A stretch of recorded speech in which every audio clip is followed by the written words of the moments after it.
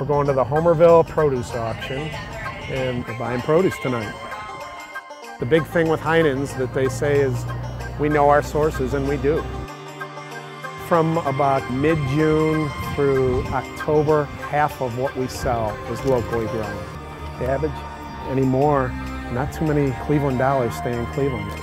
All the other chains that are here, dollars flow out of town. We keep the local dollars local.